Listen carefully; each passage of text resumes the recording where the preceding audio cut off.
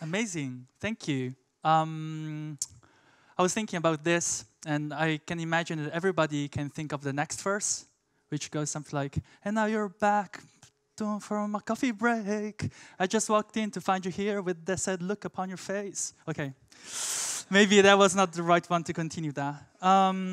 But I'm going to, hopefully, this is a good site, like a good sites. I'm just gonna show some example text. Can you see that all right? If not, I can make it bigger. Can someone please bigger? More? More? Good? Perfect. Awesome. So my name is Ju. I'm an engineer at NORAD Inc. I was born in China, grew up in Italy, now I live in Britain. You can find me online as Arkham with a 4. Cool. So today I want to write a program that's able to parse a guitar chord sheet, like that one. And my goal is to write a program that's actually able to understand what a guitar chord is, right? So my final goal is to have a program that reads that AM7, understands that it's A minor 7th chord, and then is able somehow to show me, for example, how to play that on the guitar. And the first step is to actually, given this blob of text, to extract what a chord is, right? So what we're going to do today is to show how we can do that using a regular expression, and then quickly thereafter showing how you can do that with Elm Parser.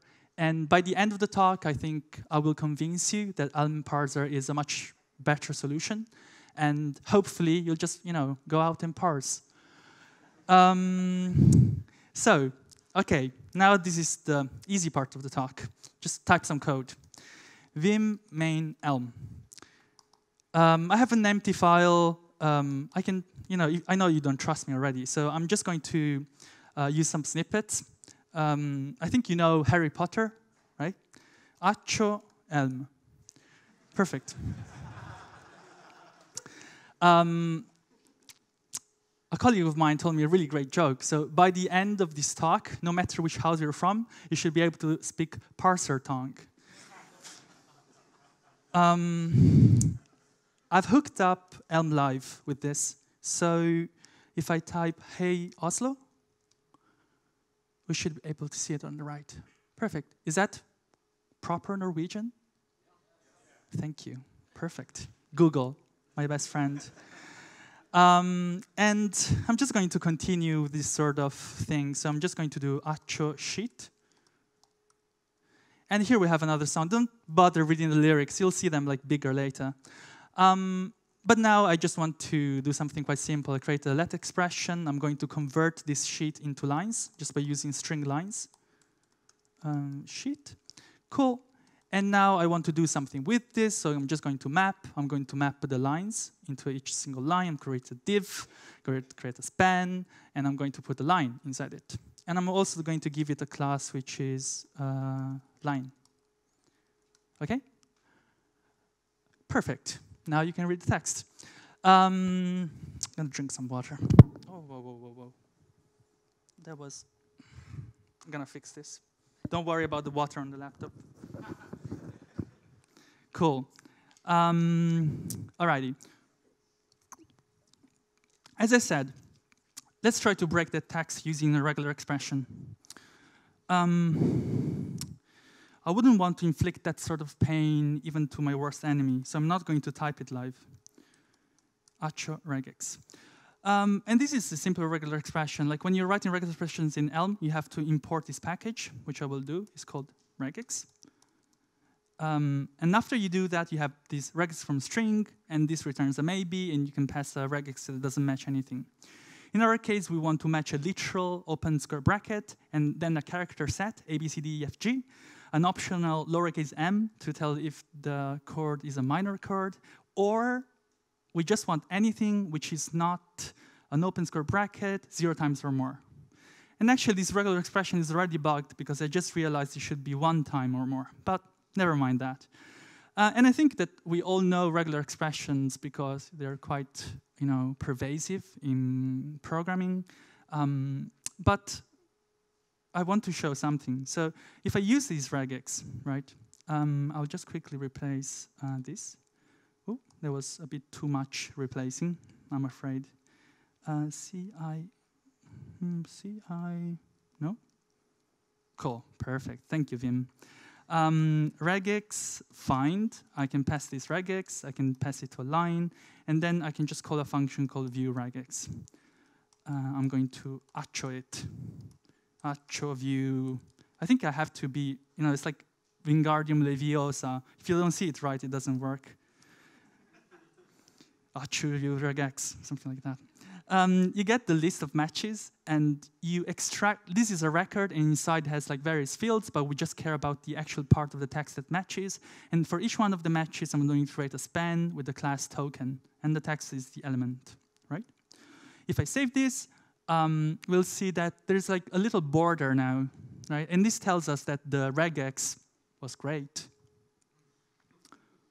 I'm serious. So it did its job like perfectly, right? But the problem is that we don't really know what is the first chord. The only thing that the regex did was to cut off a chunk of that text and tell us, hey, I'm pretty sure there's a chord in there. But first of all, right now with this regex, we don't even know what is a chord and what are lyrics. Like, we're just matching one of the other. And then when we get this thing, we will have to do some more additional computation to understand that that's a minor chord, right? But, we're programmers, we're lazy, we don't want to do the same thing twice, right? So why should we use regular expressions? And I've done very extensive research on GitHub on existing JavaScript libraries that do this. They all have this huge regular expression followed by usually these 100 lines of handcrafted code where the developer checks the first character of the string, tries to do index manipulation to understand if it's a minor, if it's a seventh, if it's an augmented chord, and so on and so forth. And I thought, well, there must be a solution out there which, is better. Surprise, there is. So I'm going to import this library. It's called parser. So you can just import this with Elm parser. Import parser sp, because I like just keeping modules qualified. But I'll expose everything because this is a live coding talk. And the first problem is that I want to write a chord parser, right? And this parser is a tagged type. So the first thing we have to do is to find a good answer to, well, what are we parsing? And we realize we have no such type. So I'm just going to do some wishful programming and say we will have a chord at some point, right? Well, luckily we're in Elm, so I can just do type chord. And what is a chord? Something with a note and something that helps me to understand if it's a major or minor in this case, right? So I'm going to do chord, note, quality.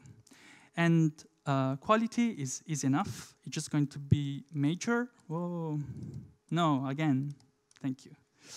Minor, cool. And the notes, if we are following like Western tradition, is going to be one of the letters between A and G. So I don't want to type that. I'm just going to accio them. I hope this becomes a verb like by the end of this. I'm going to quickly accio this from GitHub. So what is a chord parser? I'm going to use the simplest parser possible. This is a very smart parser. It just understands that A minor is the best chord ever invented by humankind. So it's always going to return A minor, no matter what's the content that you pass. And I'm just going to simplify the problem a little bit. And instead of saying you have to parse, the lyrics with the chords, I'm just going to say, well, just parse, this subset of chords. And I know these are chords. Cool. So now I'm going to show how to use this parser. I'm just going to do prun. I'm going to pass the parser, chord parser, and I'm going to pass the line. And this thing returns a result, which is, if you don't know what it is, it's very similar to maybe. So it has like a good case and error case. The good case is called OK. So I'm just going to do OK chord. And when it's a chord, I'm going to make a span, and the text is going to be, I'm just going to debug string this thing, because I don't want to write a conversion function for now. Or if we have an error, this is quite hard to pronounce, I think, is going to be a span with dbg r. Okay? Beautiful. All A minors. A minor is my favorite chord, by the way, so yeah. Okay, let's make it like a proper parser. So we can see that here we have a chord, something about the note, and something about the quality, right? So I think it would be nice to have something like a parser that understands the note and a parser that understands the quality. So I'm going to use this special operator, which I call the human funnel, right? You're just like this. It's like pipe equals like human funnel sort of operator. And you pass note, parser. And then you do something very similar. You do a quality parser. And the specialty of these human funnel things is that they will match, and then they will apply the value that they match up. So it's really convenient that our chord data constructor has exactly that sort of shape. It's a function that takes two arguments and creates a chord, right? Which means I can basically remove the parentheses and just make it something like this. And this will be right, but we don't really know what's inside. It's like I'm always doing this sort of wishful programming. I try to program with things that I don't have yet, which I think maybe applies with my life as well. Node parser. And a node parser is a parser that's able to understand a lot of different nodes. So if you're familiar with the JSON library, this is quite familiar to you. Otherwise, it says one-off, and that's exactly what's it's written in the box. So I'm going to succeed here, A, when I'm able to match a symbol which is, a symbol which is called, okay, cool. And this is another weird operator, and I call it posh British aristocrat from the 18th century. And just think about like this person has a watch pocket, and just like grabs stuff and puts it like in his watch pocket.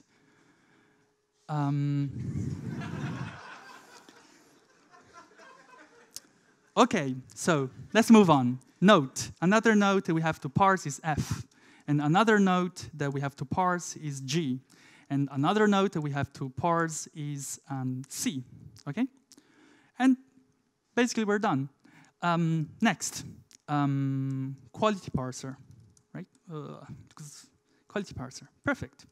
Same thing, right? We either want to throw this result into one of these two buckets, either major or minor. So I'm going to say P one off again, and I'm going to say it's either a P succeed of minor, and this only succeeds when we posh watch pocket the symbol lowercase m, or we want to succeed for a major chord when we don't match anything, right? Like if we just see like uppercase A, that's an A major. So in this case, I'm just going to do like the simplest thing, which is just return major when you can't, that's it.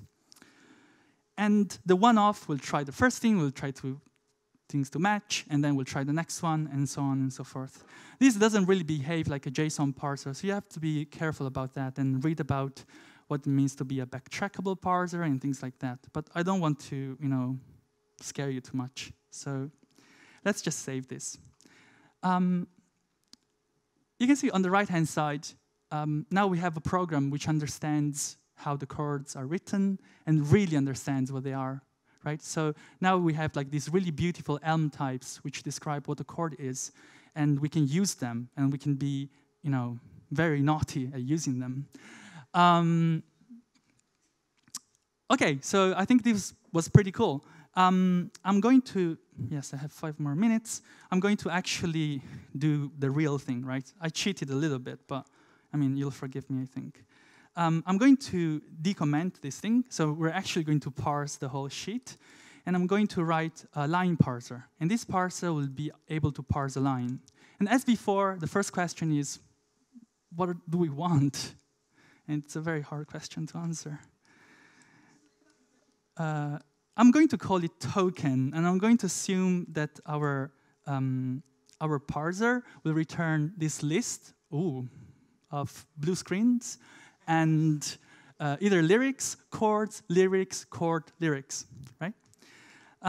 Of course, I don't have that yet, but no worries. Type token, it's either lyrics with a string. Okay, my hands are abandoning me, so God help me. Parsed chord. Awesome. Line parser. I have this type, I quite like it, so what should we do? We should just write something like we did before. It's going to be one of two things. So it's going to be either succeed of parsed, and this should happen when we match a symbol which is open square bracket. I'm going to put the close one as well. And in the middle, I really want the human funnel operator, right? Because I want to grab this chord. And I can just use it. Like, this is the beautiful thing about parsers. It's like, imagine reusing a bit of a regular expression that you've written. Good luck with that. Sorry. That came out a bit aggressive, I think.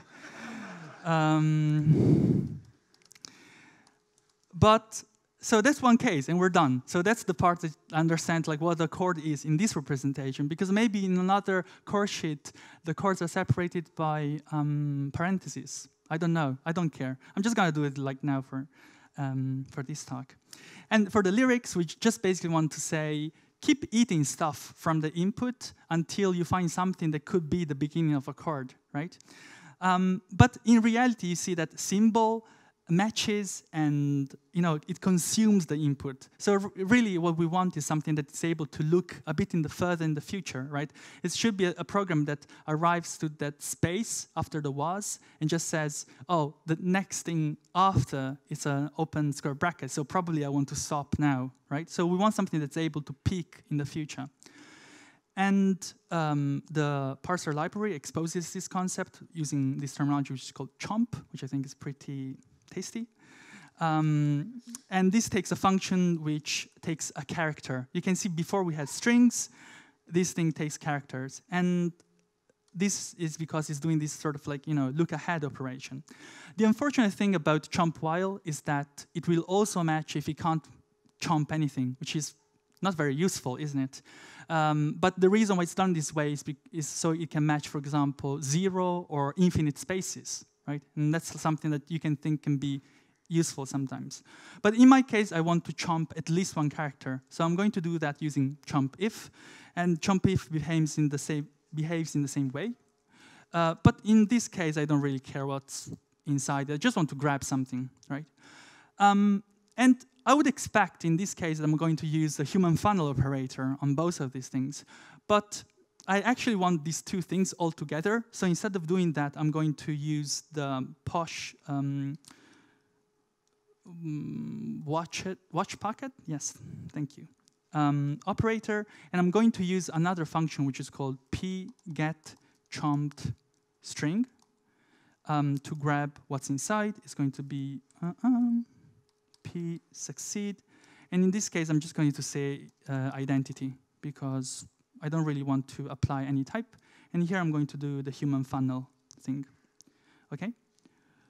And if I save this, ta-da, it compiles, sort of, but there's an error. What's the error? Something is off with the body of line parser. And if I go down, it says, the one-off produces parser token, but you want a parser of list token. I hate to admit it, but the computer is right. I think this is something that we as Elm developers, we have to repeat many times every day.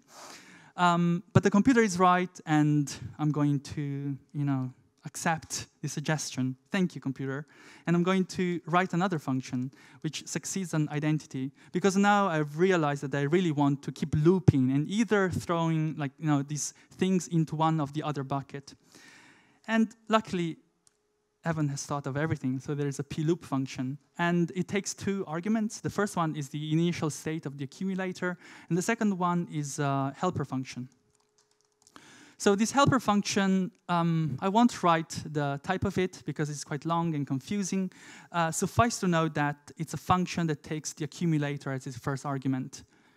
And the only difference is that instead of emitting these parsed things, it emits special values which are done or loop. So loop means keep looping, done means we're done looping. So they're pretty intuitive. So I'm just going to quickly wrap up. So it's going to take this anonymous function. We're going to return loop, and we're going to make this a v, and we're going to put it in front of the accumulator, right?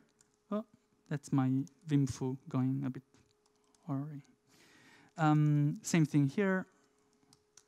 Loop, lyrics. I hope that Elm format will fix it for me.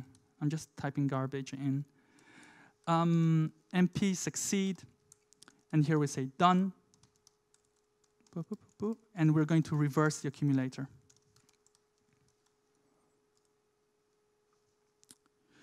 Uh-oh, you can say, like, this thing is crashing, right?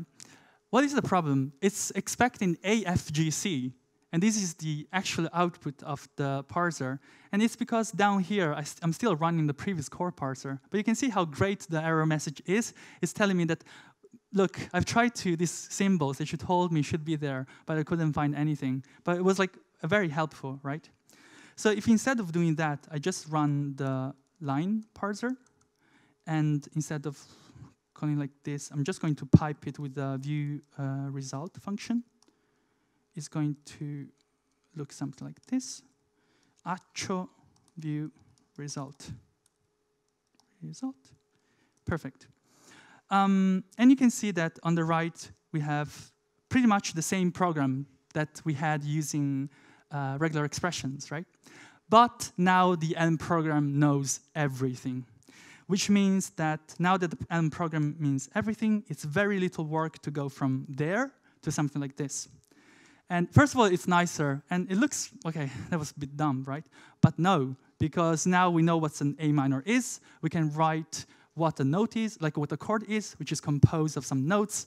We know what a guitar is, so we can write an Elm fretboard, like a guitar fretboard in Elm, and we can write an algorithm to automatically generate voicings of that chord on your guitar. So now when I hover on this is exactly what this does. It goes like onto all these different chords and computes live these shapes with the idea of what a guitar is. And you'll see, for example, C/B. This is just another case in the parser. I don't have more time, so I'm just going to quickly show this. This is the repo where I've posted most of the code and the parsers and everything that's there. It's very alpha just because I want to stabilize the API before making it official. So really, you can pull it from Elm packages, but I haven't exposed any of the inner modules. So you literally can't use them like in a real project. You can look at it. That's what you can do with it. And I just want to say, if you're interested in working more with Elm, if you want to do it remotely from Europe, there's like a bunch of us from Red Ink. So just come and chat with us. And that's all. Thank you.